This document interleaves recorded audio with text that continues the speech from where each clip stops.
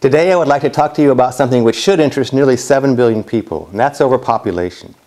When I mention the topic to people, they'll tell me there's no problem with overpopulation, and there never will be. Yet the Earth's size is finite. We can't have an infinite number of people. Scientists tell us the Earth's carrying capacity is 4 to 6 billion people. You might argue the actual number is 10 to 15 billion, but as I'm getting ready to show you now, it doesn't really make that much difference which numbers we use. Here are some problems that come with overpopulation. We read about these things in the news all the time, but rarely is the issue of overpopulation mentioned. It's the elephant in the room. No one wants to talk about it, and yet it is the root cause of so many problems. Here's an interesting assertion.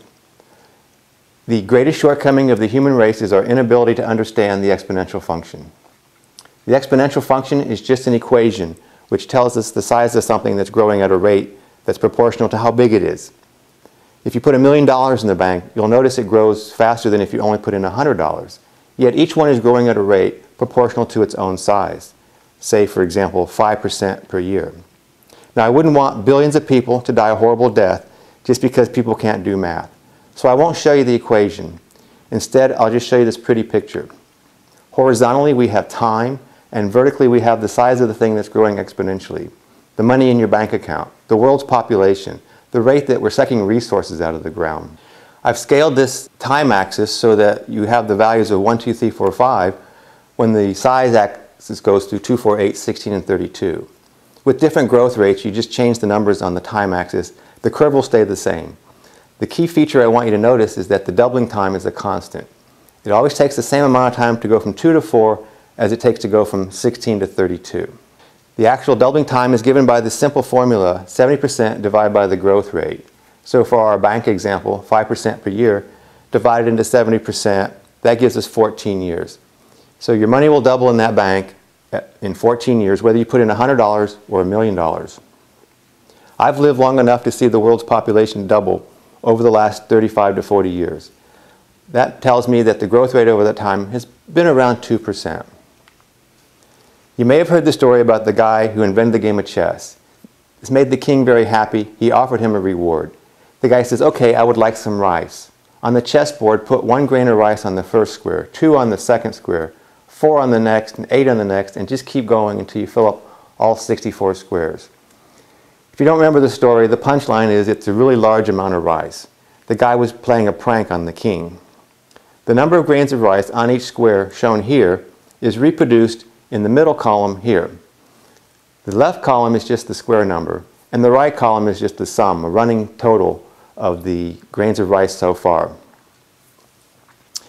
So on square 5, we see that we have 16 grains of rice, and 31 is the number of grains of rice on the first 5 squares combined. The thing I want you to notice is that after each doubling, each square has more rice on it than all the previous squares combined.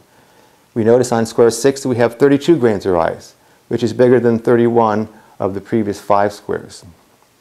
What this means is that if we were to discover some vast new oil deposit, the size of which is as large as all the oil we've ever used throughout all of human history, we would just gobble it up in one more doubling period. Here's the number of grains of rice. It would weigh 461 billion tons. It would be a pile of rice bigger than a large mountain. If you attach the rice end to end, it would extend way beyond the nearest star, 4 light years away. Now let's consider some bacteria in a jar. They grow exponentially. These bacteria have a doubling time of 1 minute.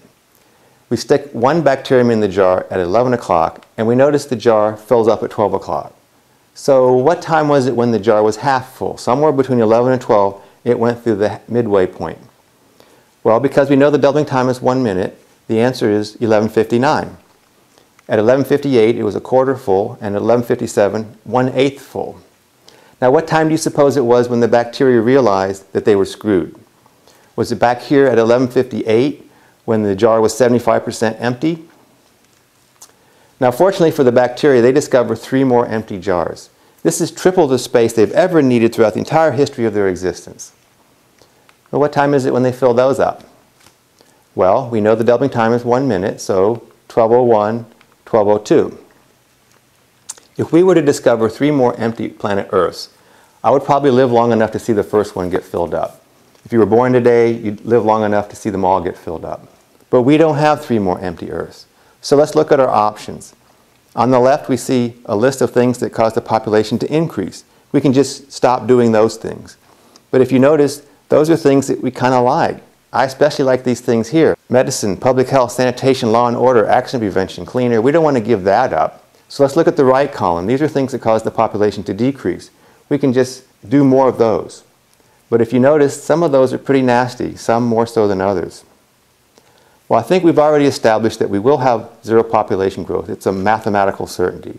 The question is, which one of these things will be responsible? Now, the good news is we don't have to decide. We don't have to choose from this list. We can just do nothing and let Mother Nature choose.